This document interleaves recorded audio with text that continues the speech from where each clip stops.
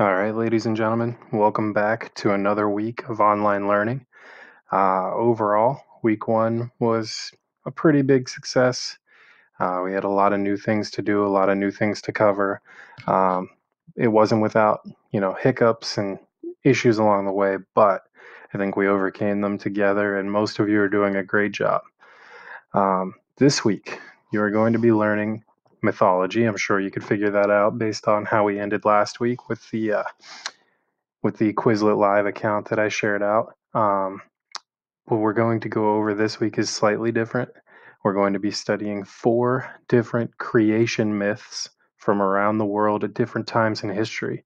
So, Unit 2 is called Creation Mythology. Again, I cannot stress to you enough the importance of checking the dates of when things are due, and we'll talk about that later. But this week, this work is supposed to be done by Friday, April the 10th, no later. Okay, so we're going to have to continue discussing due dates and getting things done in a timely manner. I'm not going to go over the learning targets. You can read those yourself. Same thing with the essential questions. But I do want to go over just how the HyperDoc's set up. Okay, there's a few things that some of you still struggle with. As you can see on my screen, I have the comments that I've posted. I thought all week that you guys could see those. I'm learning just like you guys. You can't see those. So what you need to remember to do, time capsule project, let's start there because this is a big part of what you're doing every week. If you didn't get 3 journal entries done last week, you need to do those. You need to go back and do them. Don't just start this week. No, I want you to go back and enter them for last week. I don't care if you're making up dates at this point.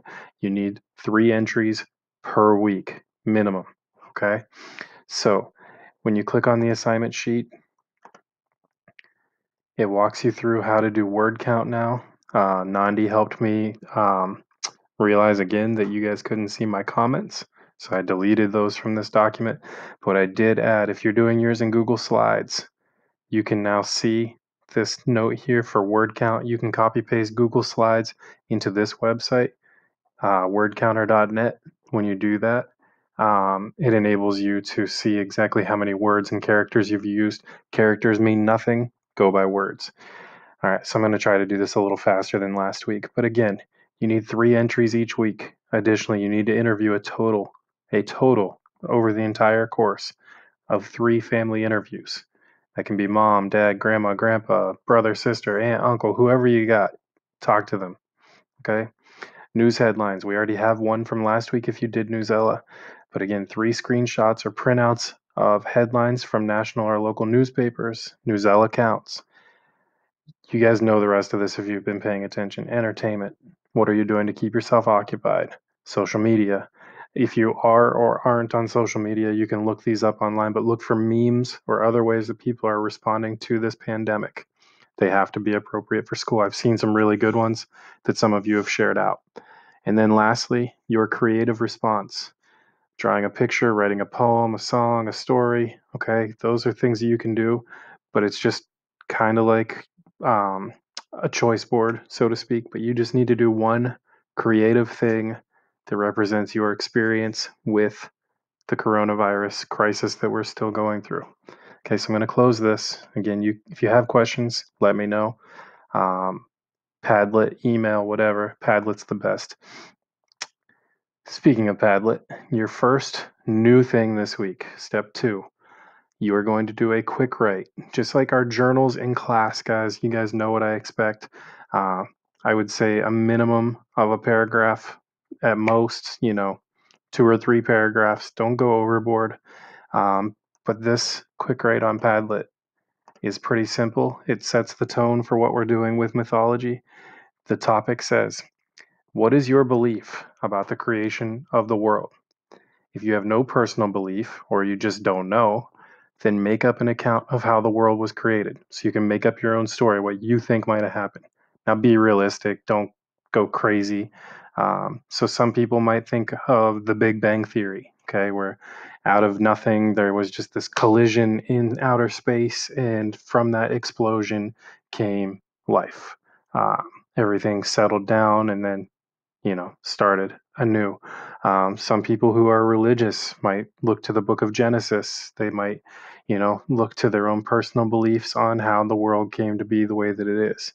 Um, you can talk about whatever you want. So you may look to religion or science or both. You can look things up online and kind of tell what you believe.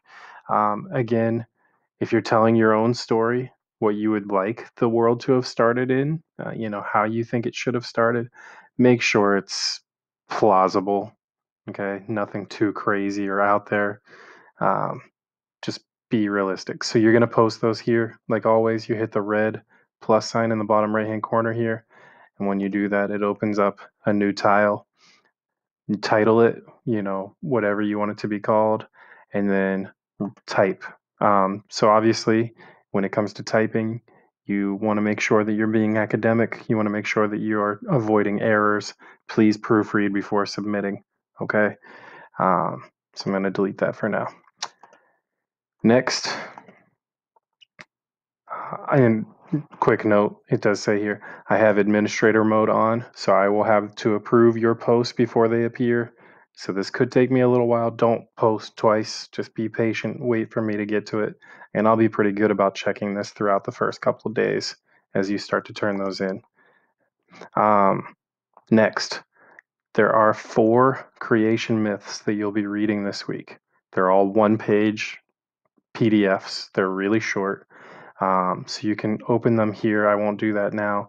But you can also listen to me read them on YouTube. I have recorded all of them and put them into a playlist on YouTube. That playlist should be going live here in 2 hours at midnight. Once you are there, if you want to just listen to me read them, just like we're in class, you're welcome to do that. Actually, I am going to go ahead and open up this file though. So the 4 myths are the book of Genesis. So this is just the Bible, how things began. When God said, "Let there be light." You guys have probably heard that before. So that's the first one, the one that most people will be familiar with. Then there's one about Napi, Napi being the old man or god of the Blackfoot Indian tribe. You also have the Ugandan tale about Kapezia Mapungu. Okay, and he had 5 children. It's a pretty interesting story. That's probably my favorite of the 4. And then there's one called Panku. Panku is the Chinese creation tale. So what you're going to be doing with these after you read them, we're not just reading them. After you get done reading them, there's a Google form you need to fill out. Now, it looks very serious. It looks like, whoa, Garland, what did you do?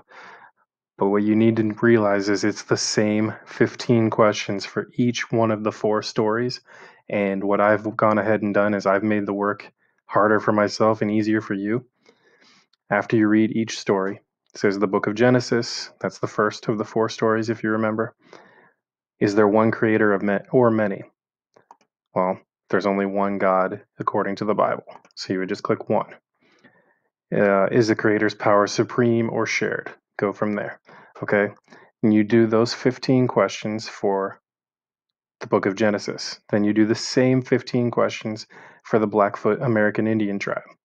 Is there one creator or many? Is the power shared or supreme? Is the creator male or female? Okay, you go through all of these questions for each one of the 4 stories.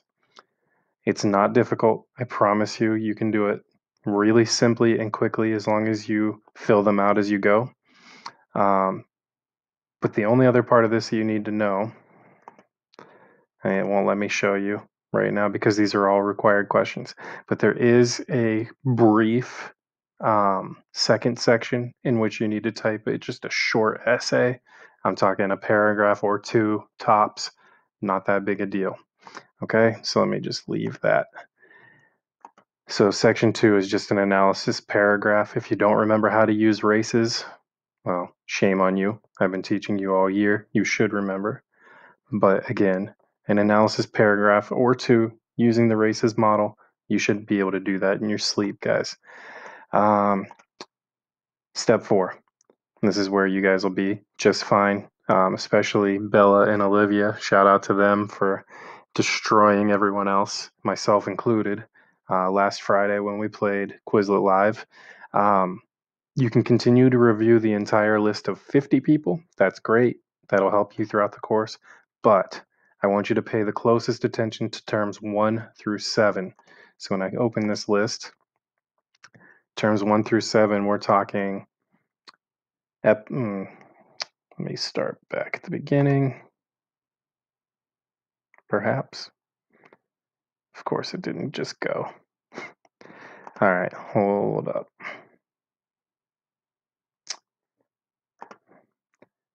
Gotta love live recordings. Okay, so if I click on mythology, names to know, it really doesn't want to help me here.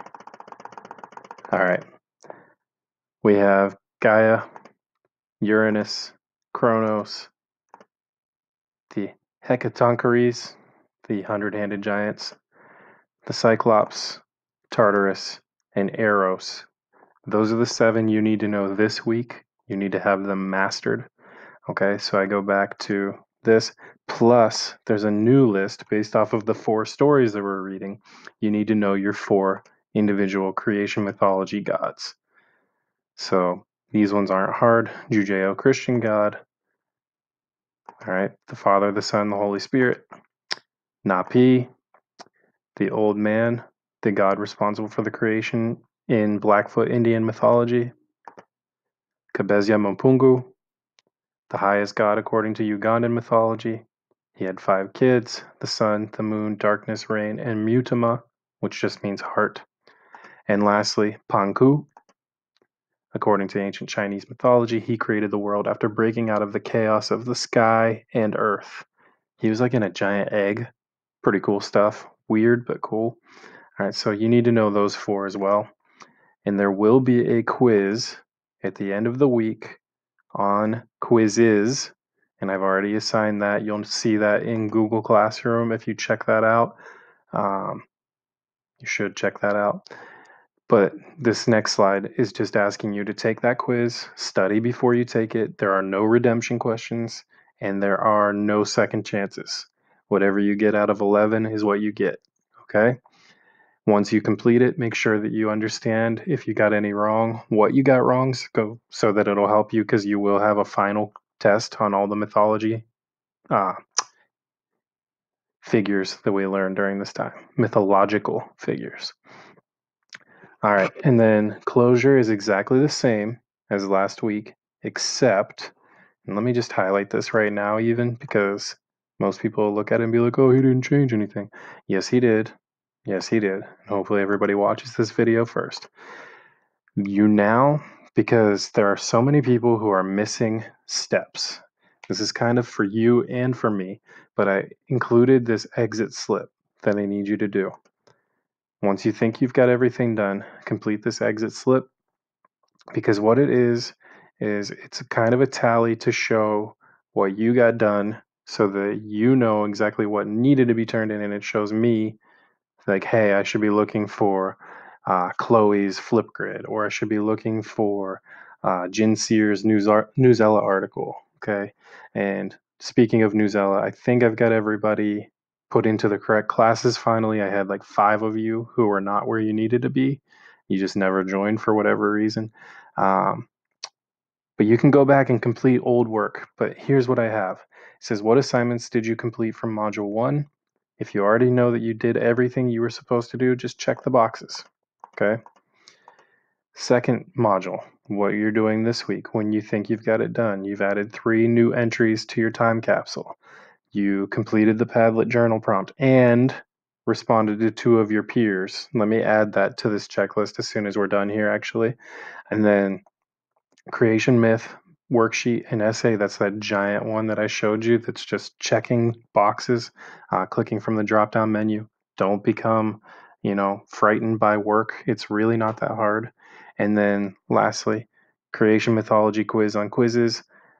What I'm asking of you, it's 4 or 5 different things depending on how you look at it, including this exit slip. But it's really, as long as you set your mind to it, I know that if I were in your guys' shoes, I'd have this done maybe by Tuesday or Wednesday. I'm planning light. I don't want you to go, too far down the rabbit hole, so to speak, having to do too much work. But anyways, check these boxes. There will be a couple new ones because I'm going to review this and add to it. But then these last few questions are just simple for me to see what you guys are going through. What has been your greatest issue so far? Or if you have multiple issues, let me know. What are you really enjoying? And what could be improved? That's just reflective teaching, um, reflective nature on you guys' part, getting better at being students, um, especially as we start something brand new like online learning. And that's really pretty much it, except I do want to just touch on this real quick. Office hours. I have been making myself available every single day throughout the first week. What I'm asking of you guys is, other than when we met on Friday for the round of Quizlet that we did, most people are not taking advantage of this. I have seen 4 people total, and they were all on the same day. Okay, and I helped them very briefly, and it was nice and productive. And then I actually showed them how to use Google Meet for their own personal use, so that they could talk about, what they were going through and getting work done. And it's been pretty productive when it has been put to use. So I will be putting in a link for Monday tomorrow morning. Um, Try to take advantage of it. If you need anything from me, and you really think that face-to-face communication is better than sending an email, let me know. Just click the link. I'll have it open from 1:30 till 2:30 every day. Um, every once in a while it won't work out, and I will update the times, but I will be available every day for at least an hour. Okay. That pretty much finishes up what I have to say for this unit. Um, make sure you like the video on YouTube where I'm going to post this. If we get to, let's say, 45 likes this week, I will, based off of your guys' feedback, most people are saying do it every week. I'll probably do Thursday this week. We'll do a review game because I want you to have the quiz done, the 11 question quiz done by Friday. So that's my goal. Again, I hope that I have done enough to help you by making this video. But again, if there's any questions when it comes to the time capsule, missing assignments, why the assignments are going in as missing, just let me know and I will do my best to help you. All right, good luck this week. See most of you guys hopefully on Thursday. Bye-bye.